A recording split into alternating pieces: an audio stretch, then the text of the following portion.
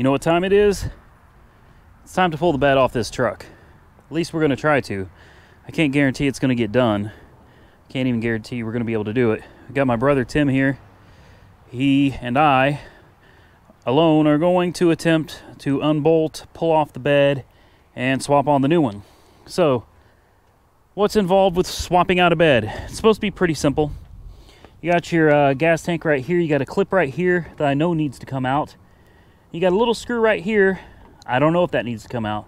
A couple bolts up here. I don't know if they need to come out. I know that these two go to the door. So the only things I'm concerned about are these two, that one, and then this clip. Aside from that, it should be pretty straightforward. Climbing underneath, we should have... Oh, shit. I just dropped my mic right on its face. Now, I probably should have waited to get this Flowmaster exhaust installed until after the work was done. But, you know, it is what it is now. So, underneath the bed, we have a bolt right up there. Looks like we got another one underneath this wire loom right here. Up under here, there's bolt number 2. And then the other 2 are going to be on the outside of the frame back here. And I can't even show you that from here. I'm not even going to try.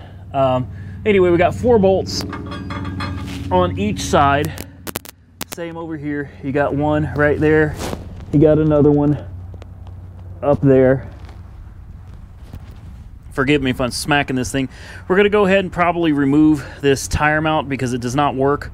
I'd at least like to remove it and see if we can fix it. If not, we just need to get it replaced. But that's pretty much it. Then the bed just comes off. We also have these shocks back here. Let's see if I can get in here. I need to replace these. These are easy. There's one bolt up top right there. There's another bolt on the bottom right here. These shocks come out. We need to ditch those because I'm going with air shocks. I also got a little bit of wiring to do. I'm probably not going to cover all of this. We got to hook up the new adapter for the trailer, the 7 blade connector. Probably need some dielectric grease to help with all that. You know, there's a lot to do, but mainly I think in this video I want to focus on getting the bed off, so let's get to that.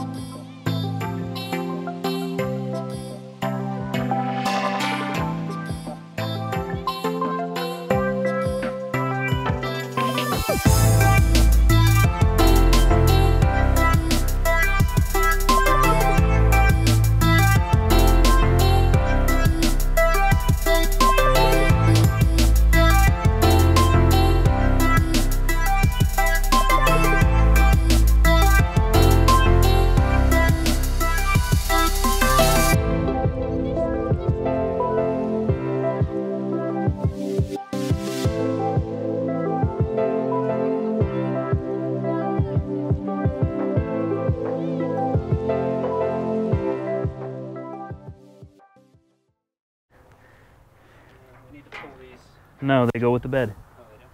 Yeah, all the electrical goes together. Ready? Yeah.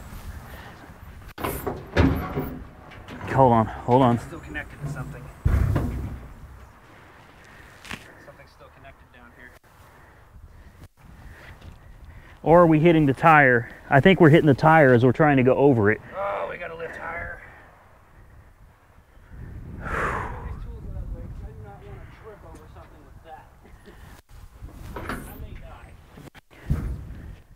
Yeah, it doesn't seem like it's connected. I think we are just running into the tire.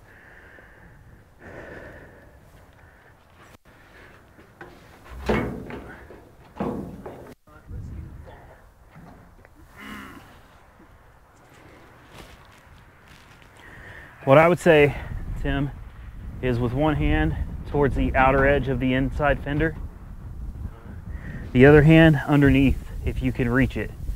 So and then sort of, yeah.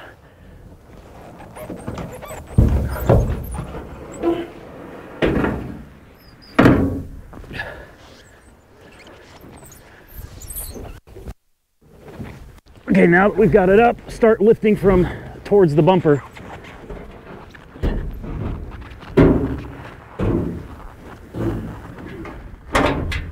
Okay, easy, wait. Take your little breath, because I think we're sitting on the tires. Let me know when you're good.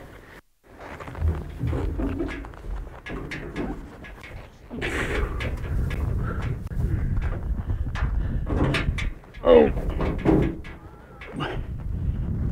Okay. Slowly set it down.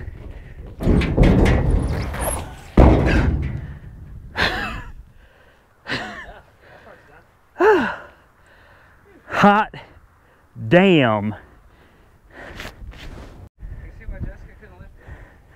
All right, so I just pulled this bed off by myself. One-handed, one person. Pulled this whole sucker off on my own.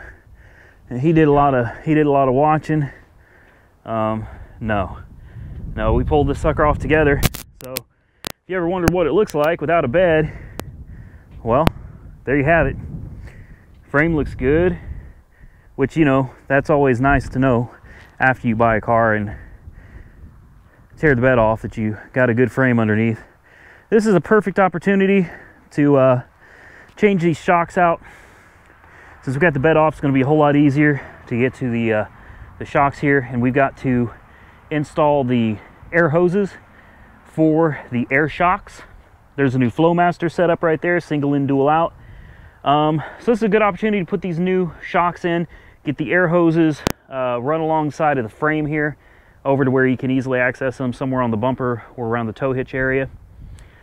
We've also got the spare tire carriage. It's kind of frozen up. It's not working at the moment. So even though I don't have one to replace it, it's a good opportunity to go ahead and pull that out. Basically anything you want to do to this thing, you should probably do now before you go and slap another bed on it. But there she is, guys. Really simple. 1, 2, and then 3 and 4 bolts on either side. 8 bolts total. And there she is. About time to go get that one over there and put it on. All right, we're running out of daylight here. But before we put the bed on, we wanted to install this. This is the valve, the Schrader valve for the air shocks, which I have routed through a hole I drilled in the bumper. I've allowed it some extra slack for raising and lowering, running through the frame. Again, running through the frame. Over here we have our T connector. This is our splitter that takes it from one line and runs each individual shock, which I have followed the path of the brake line. Over here, under the exhaust, I put a, you know my thing here, zip ties, love these things, just to make sure it never comes over to the exhaust, keep it out of the way. Running straight into that shock. Over here, we have a similar setup. The valve is running, the valve is on the other side. We've got the hose actually running around, down this way, attached to here, which is like a vacuum line, just a little vent tube for the rear differential. This is tied down here, so it's not going to move. And I really couldn't be happier. We had a small leak at first, fixed it. It was an O-ring gasket, wasn't sealed. But now you can see the truck just bounces right back up.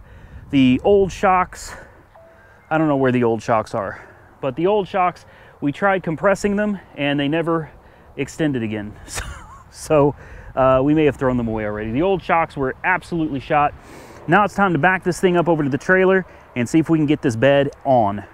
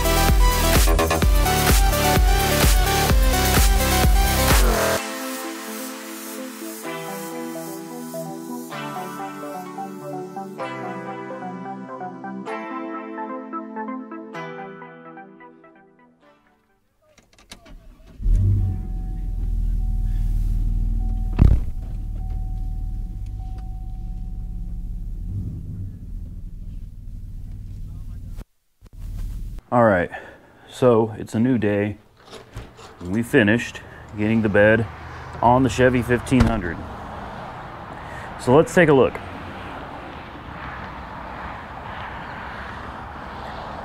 Now, before we go any further, obviously there's still more work to do.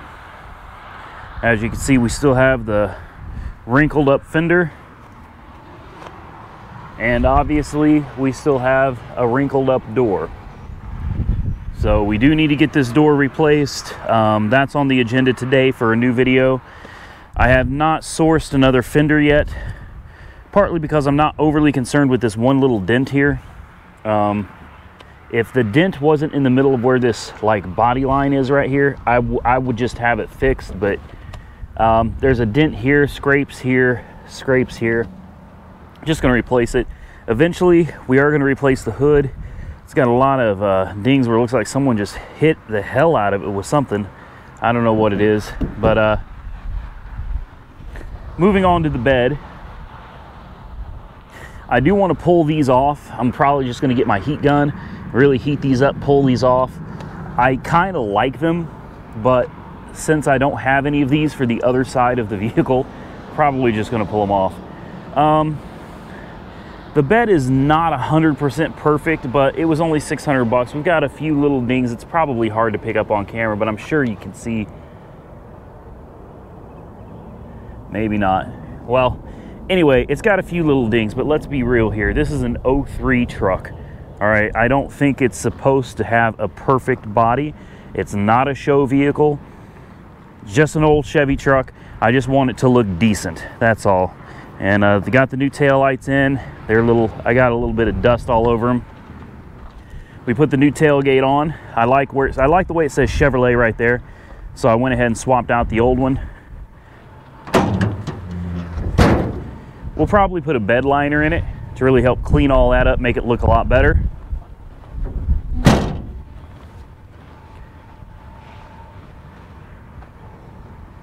And obviously we got to get the markings off of it from the salvage yard.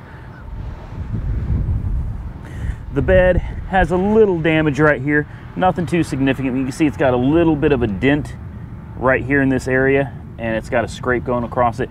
I'm not really concerned about that, you know, not really. This side of the truck looks, you know, pretty damn good. Pretty damn good. We've got a couple little dings, probably difficult to pick up. We got one here. There's another couple over here. It's not perfect. That's okay. I just want it to look really good, not perfect. So what's left? We're probably gonna replace that door today. I'm gonna try to source a color matched fender, hood, and I want to get this bumper replaced. I know it's not a big deal, but it's annoying the hell out of me. This part down here is just really loose. You can see it's been dinged pretty good right here. Maybe that was from the forklift. I hate those forklifts, but the bumper's got to be replaced.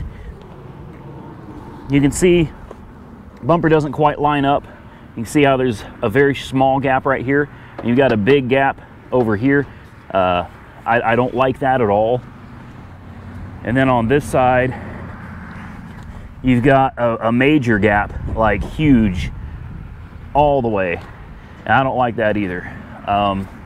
So that's going to be about it. Today we're going to try to replace that door. Hopefully we can replace the front shocks. We did fix the, what is this thing called right here? This carriage, the spare tire carriage, we actually fixed that so we don't have to replace it. So that's good. All we got to do is go source a spare tire. I'm thinking about getting a, what's it called, a tonneau cover? Hard black bed cover for this. I think that'd make it look kind of slick. Damn, excuse me. So, gotta hit the salvage yard. Maybe I'll get lucky, find a fender, a hood, and a bumper while I'm there.